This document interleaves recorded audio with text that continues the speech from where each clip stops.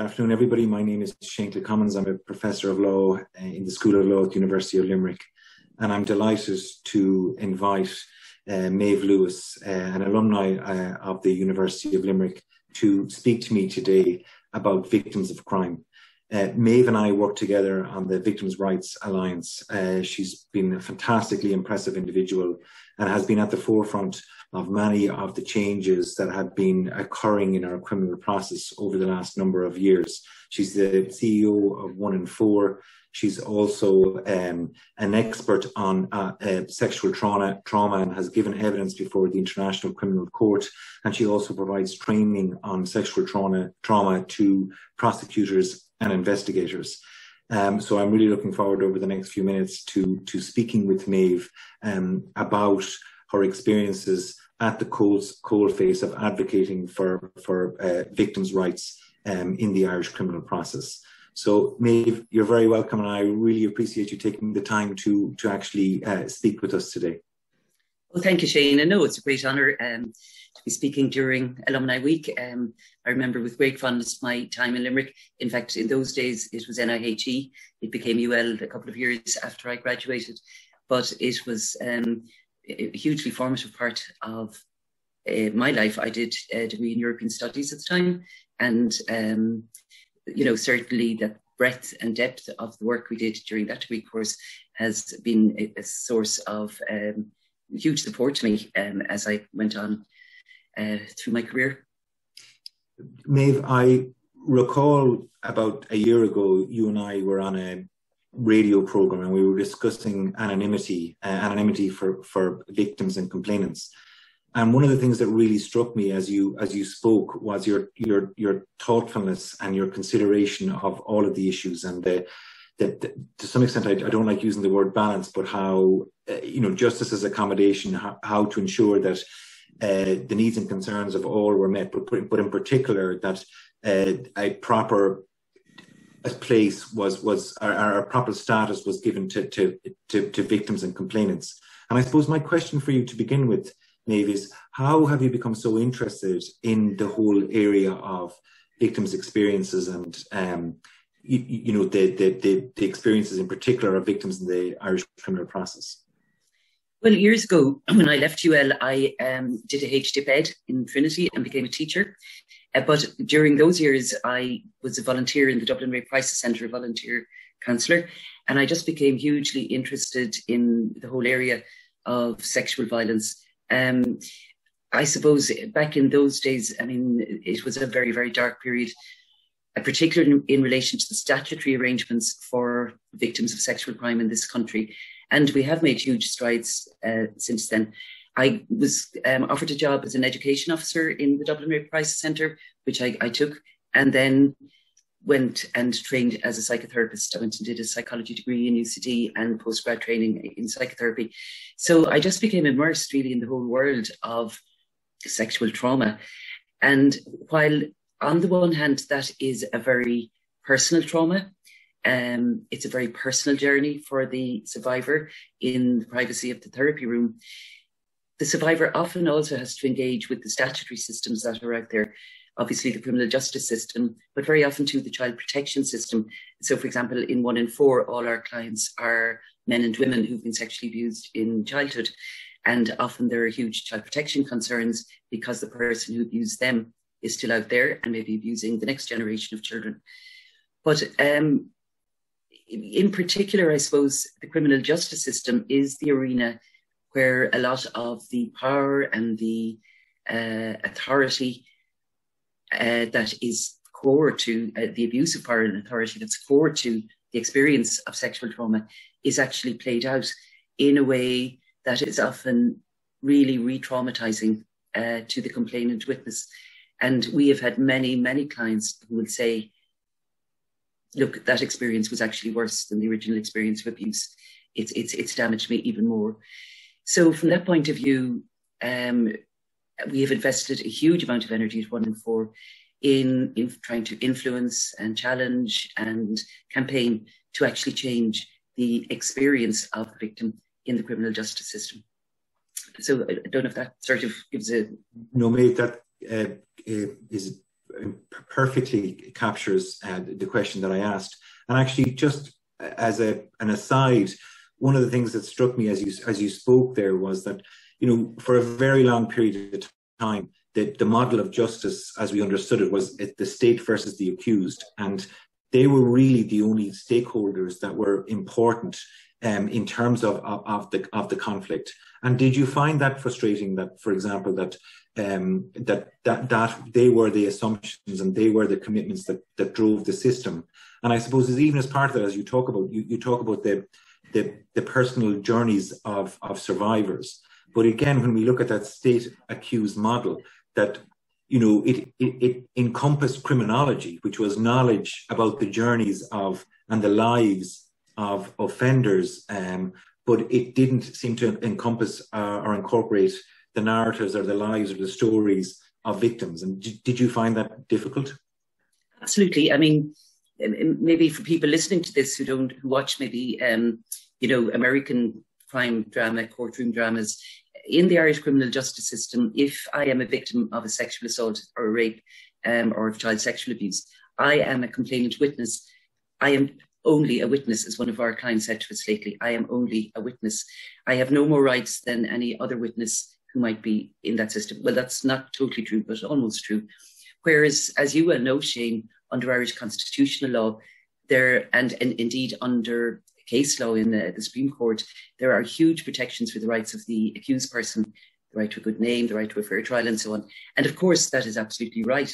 And if any of us were to be accused of a very heinous crime, we would want our rights to be protected and the right to a fair trial. But over the years, that I suppose culminated in the person who had been raped or sexually abused, having absolutely no rights in the court, not even the right, for example, to have a support person in the courtroom with him or with her, except at the discretion of the judge. And back in the old days, we certainly had experiences where we were kicked out of court as not having the right to be there. Now, there has been a huge amount of change over the years, but partly as a result of work of people like 1 in 4, the Rape Crisis Network, and so on and so forth. And indeed, we're at a very exciting time, I think, in the Irish criminal justice system, where because of a number of things, one, there is an EU directive on victims' rights, which has been transposed into Irish law. Number two, the Belfast rape trial, which absolutely horrified, I think, everybody living on this island and indeed internationally, which really brought to the forefront the appalling experience somebody who brings a complaint can have in a court. Now, I mean, it is in a different jurisdiction and there were some slightly different factors there, but that has led to a review of the experience of victims of sexual crime in the Irish criminal justice system. And I have never seen the Department of Justice move so quickly. And indeed, with the support of Minister for Justice Helen McEntee, who really seems to get the issues, to begin to bring in changes in the law, of course, but changes in the entire process that will make the experience of being in court more, less traumatizing, actually is the word, for the victim. So there are an awful lot of changes, both at present, but also going forward, that are going to be introduced, which should help reduce the ordeal, is the only word I can use for it, of actually being in a criminal trial. The other thing we have to remember is the cases that get to trial, they're the tip of the iceberg. Like we estimate that probably about 5% of child sex offenders are actually ever prosecuted in the courts. And then, of course, the attrition rate is also quite high. So that raises all sorts of questions as well. So, I mean, very simple things like the ability to give evidence by video rather than having to sit in the court and look at the person who abused you or raped you.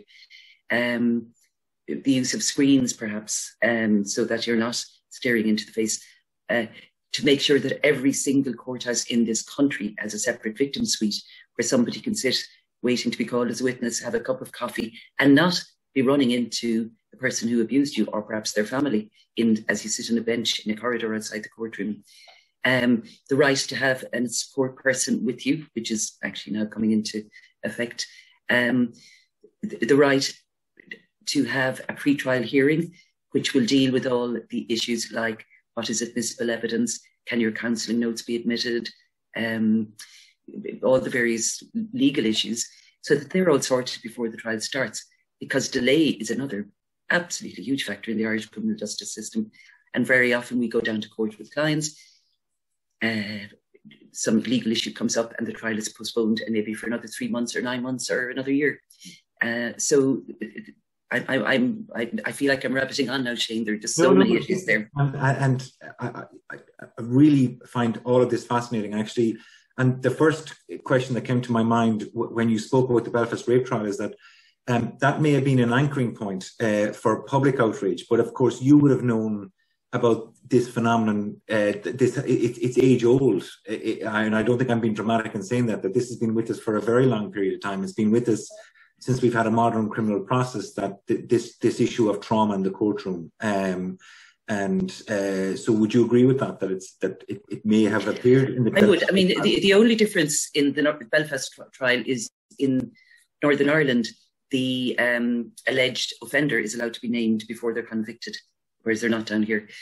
But listen, we had a situation here, I'm not sure, is it 18 months ago or so, where a barrister, a female barrister actually, was waving around a thong, which the woman who'd been raped had been wearing, when she was raped, by a stranger when she was on her way home from a night out with her friends, with the purpose of really undermining the credibility of that woman, to suggest that she was out trying to entice men because her underwear was quite sexy. I mean, that is the sort of thing that still happens in court here, and it's utterly shocking that it should. On that, Maeve, and actually, even from teaching evidence law, one of the things that struck me is that whilst there was a lot of flexibility given in respect of a defence, that there was very little scrutiny of questions, let's say, that were asked of prosecution witnesses. And so, for example, the first issue that comes to mind there is the one that you have actually just touched upon, which is the issue of relevance. I mean, how could that possibly have any probative value? And yet, if it was in reverse, that would be challenged and ruled out, and the question wouldn't have had to be answered. Whereas when it's focused on a prosecution witness, in this case the complainant, it seems that it doesn't come under such scrutiny and such questions are allowed. So I completely understand the point that you're making there. I was going to ask you, Maeve, about the challenges, and we have come a long way. I think that's fair to say. And actually, I think you're being very modest, Maeve, because I think it's the work that organisations such as yours and the women's movement and so on, a lot of this grassroots phenomenon about highlighting the issues, and those issues could be, as you pointed out, delay, attrition rates, under-reporting, and then the experiences in court.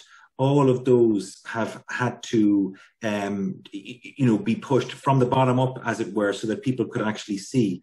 And then also even, what you talked about there, that contest shape of the trial itself, and how bruising and how difficult that can be for a complainant. So everything you spoke about there in terms of challenges, it was great to actually to consider it. If we're going forward and, in terms of predicting the future, I believe, Maeve, but I'm an optimist. I think that if the last 150 years was about the state versus accused model of justice and, rights for the accused party and really strong understanding of the offender and so on, and putting in place individualized sentencing approaches, I think the next 100 years will be much more about the accommodation of victims into the criminal process. That has to happen. It should have happened much sooner, but it has gathered momentum now. But I think that momentum will continue into the future, and it will be constantly about looking to improve protections for complainants and victims, but also I think information rights and also participation rights. Would you agree with that, Maeve? Do you think that would you be as optimistic? Yeah, I am quite optimistic. As I said, I've never seen such activity in the Department of Justice as has been in the last, say, year. Changes are coming, like things like pre-trial hearings, things like the right, as I mentioned, to have an advocacy support person in court with you. We've a lot to learn. There are other things going forward. For example, there's been changes to the admission of counselling notes in that they now can be scrutinised by the judge for relevance. But there's also a lot of things we could do. For example, in the UK, first of all the barristers involved in the trial of sexual offences have to have training in sexual trauma, which would perhaps give people pause as to the sort of questions they might ask. Barristers have to submit their line of questioning to the trial judge for approval before the trial, which would preclude the appalling situation I just described there. There's been a new report in Scotland, which actually is one of the model countries now when it comes to the way we deal with sexual crime, which have some very challenging, perhaps, proposals. Number one, should we have juries in trials of sexual offences? Because juries can come into court with all the old rape myths in their heads.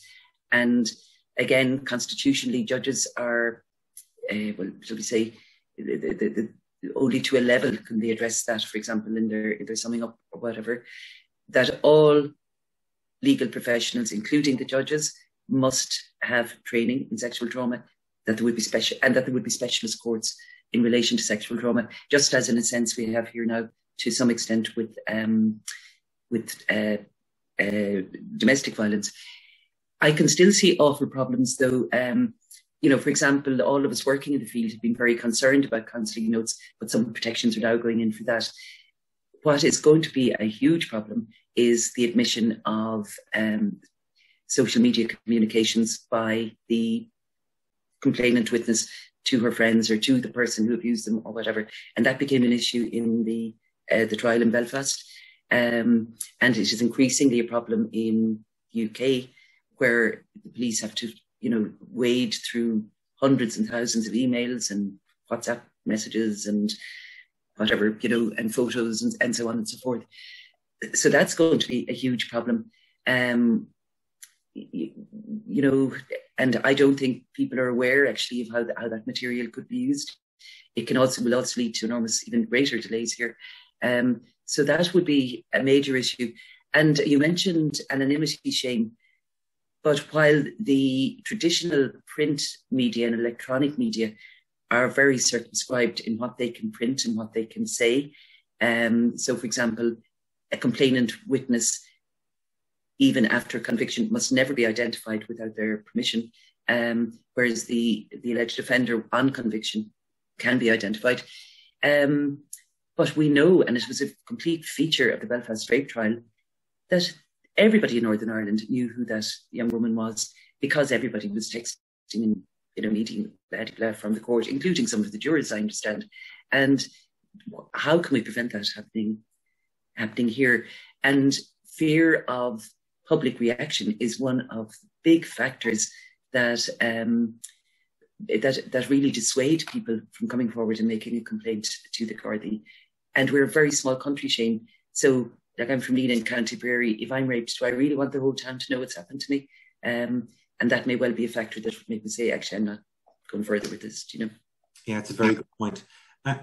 Maeve, I have one final question for you. And obviously crime is a broader issue than simply the courtroom, and, it's a societal issue. And you have spoken and are engaged so much in training. And I wonder, and this is peculiar now to universities, but do universities, can they play a greater role in education on sexual trauma and so on, and the process that should be put in place in higher education institutions, for example, and awareness raising? Do you think that universities have a role to play in that regard? Of course they do. Of course they do, Shane. Like, so many of your students will go on to train as solicitors and barristers. So all the universities, all the the Law Society, the Bar Society, and all their training courses, sexual trauma should be a huge, huge part of that training. Like, trauma-informed processes has become the buzzword now in the criminal justice system. Everybody's talking about it. The guards, the DPP's office, barristers, Department of Justice, everybody's talking about it. But I'm not sure they understand what it actually means, and especially when it comes to sexual trauma. Like, when I do training over in the International Criminal Court with the prosecutors and barristers, one exercise I get them to do is turn to the person next to you and tell them about a really good sexual experience you've had, well, I can tell you, the room stops. Horror, whatever. Now, I never intend to do that. If I'm training psychotherapists, I do, but it wouldn't be appropriate in that context.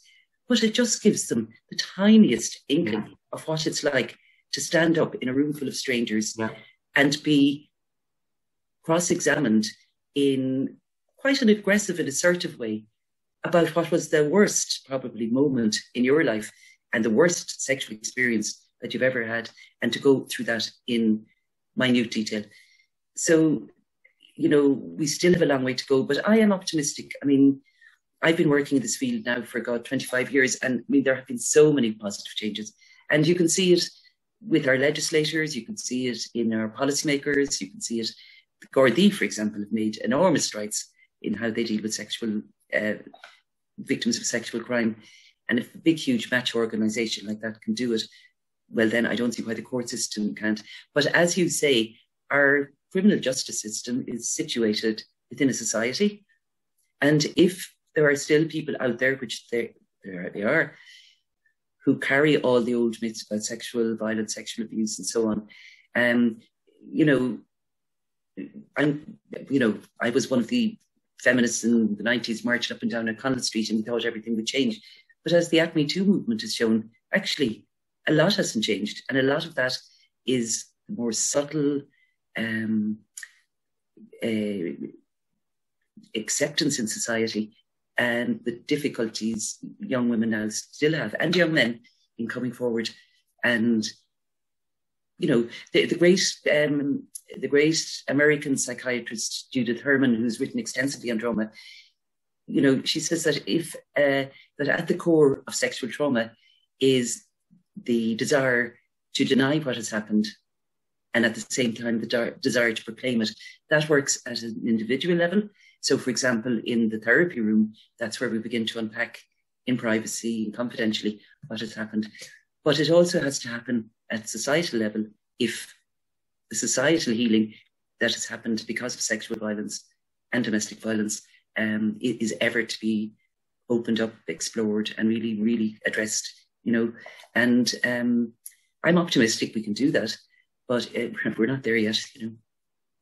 Well, all I can say to you, Maeve, is that, you know, like, we're very proud of the fact that you're a University of Limerick graduate. And on a personal level, you know, it's been a real privilege for me to actually do this interview with you. I've witnessed firsthand your work. I see what you do in the Victims' Rights Alliance, but I also see how you work with others. And for example, and you'll know this, we're currently doing a human rights and policing module with Angara Síochána, but they also wanted to reach out to you, such as your name in the field. You've done phenomenal work over the past 25 years, and I'm glad that the University of Limerick could recognise it in this small way, and it's been a pleasure to do this interview with you today. Well, that's great. I hope we can continue to collaborate with the University of Limerick, who have such a strong reputation in the School of Law, in the research you've been doing in this field, Shane, with your colleagues. So it's been a real pleasure to do this. Thank you.